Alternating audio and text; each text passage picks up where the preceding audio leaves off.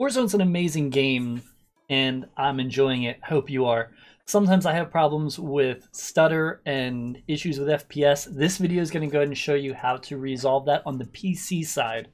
Unfortunately, this is only PC. I can get into other consoles as well if you'd like that. Just let me know down below in the comments and I can work on some more Warzone videos. So with that said, let's go ahead and jump in, show you how to fix it, make your computer run smooth. This is going to be specifically settings on your computer, not in the game itself. So a lot of times your computer can be a little sluggish, and these are ways to maximize your computer for gaming. So with that said, let's go ahead and just jump right in.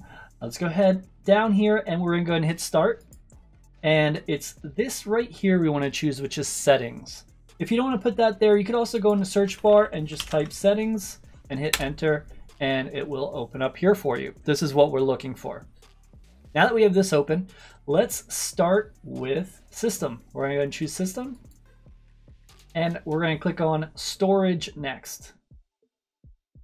Now that we're in storage, we're going to take a look at your disk drive, especially your main drive, because if it is really full, it could start causing problems. I have a good amount of space, so that's not really a big issue for me yet, but if you are pretty much full, that's going to cause problems and slow your computer down. So you want to make some room so the game has room to move. So with that, what you could do is click on configure storage sense or run it now. I usually leave this feature on. You click here, it'll take you to this portion, and then you just want to hit clean now. But before you do, just know this could take some time. So this step you kind of want to save for when you're not gaming and after you finish all these other steps. Once you clean now, give it an hour to run, depending on how big your hard drive is, and you should be set. Once you're done with that, go ahead and tap on this house, and let's go back into system and back into storage one more time. Now, there's different types of hard drives. There's SD and there are the older hard drives. If you have an older hard drive, you want to go down here and choose optimize drives. This will pop up here. If it says solid state drive, don't worry about that. It's fine. You don't have to do anything. If it's a regular hard drive, you might want to defrag it. Basically optimize, it's the new thing. So you would just analyze it, it'll let you know if it needs it, and then choose optimize. Even though it's saying it doesn't need it right now, that doesn't mean 100% sure that it doesn't. By analyzing it, it'll update it and see if it does need to be optimized. This again is something that's going to take a long time, so only do this when you're not going to be playing any games. If you have a solid state drive, you don't have to do anything because those drives are very good and they take care of themselves, so don't worry about that. Also, if you don't have a solid state drive, I recommend you get it. It will increase your gaming experience a lot. Huge, huge, without a doubt. Best thing you can get. So take a look at those instead of regular old school hard drive. So let's go ahead and exit out of here. We're going to go ahead and choose power and sleep. And then we're going to go to additional power settings. Now how we got here was settings. We choose system, power and sleep, additional power settings. So this window will come up here. You want to make sure you have high performance selected. Sometimes it hides under here, so show additional plans, just hit that arrow, see if it comes down. And you might have it to choose from there. If you don't have either of those, what you do is you just choose create a power plan, name it something,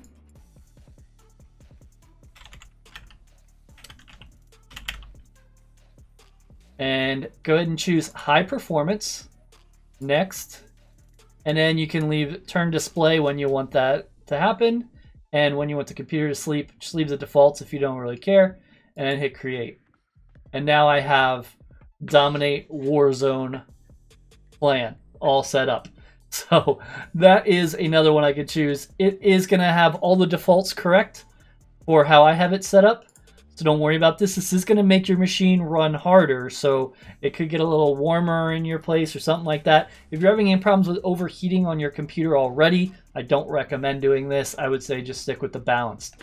But I run high performance because when I game, I want it to be the best it could be. This is big. So this is something you don't want to skip. Really big. Next, let's go out of here. Let's go back to home. So now we're in settings, and now we're going to go ahead and choose gaming. So record game clips, screenshots, and broadcast using game bar. Yours is probably on by default. Go ahead and turn it off so it looks like this. If it's on, it'll be like that. Just flip it off and you're good. That'll turn it off. Next, we want to choose captures. And once again, record in background while I'm playing a game. Make sure you turn this off. This would be recording your gameplay as you play, which will really slow your computer down. So make sure you turn this off as well. If you have this on, expect some slowness. This is kind of like games when they record your gameplay so you can watch it back, like a replay system. But this is another thing that it's doing. So if you're not using the game bar, the Xbox game bar on your PC, definitely turn that off. That is all the Windows settings. Now there is something else I would recommend, which is upgrading your graphic drivers. If you have NVIDIA, you would just go down here, right click here, go to Experience. It'll load up here. It might have you log in, click drivers, check for updates. Now mine's up to date because I just updated it today because I want it to be ready because I know there's a new Valorant update for the drivers. So that's big for me. So mine are up to date right now and I'm good to go. Now when you're done with all of this, what you want to do is reboot your computer. You want to go to Start, Shut Down, and choose Restart. I also recommend rebooting your computer before every gaming session, especially if your computer is older. It will speed everything up and make everything run smoother. With that, that's everything for the PC itself. That should speed it up for you. Hopefully this takes care of it for you. If this helped, please smack that thumbs up. This channel is all about gaming tips, tricks, tutorials, how to make your gaming experience the best it can. So if you want to subscribe, it'd be awesome to have you here. If you have any other recommendations for videos you'd like to see, put it down below and I'll take a look and make some more videos. Thanks so much for watching. Here's some more videos I know you'll love.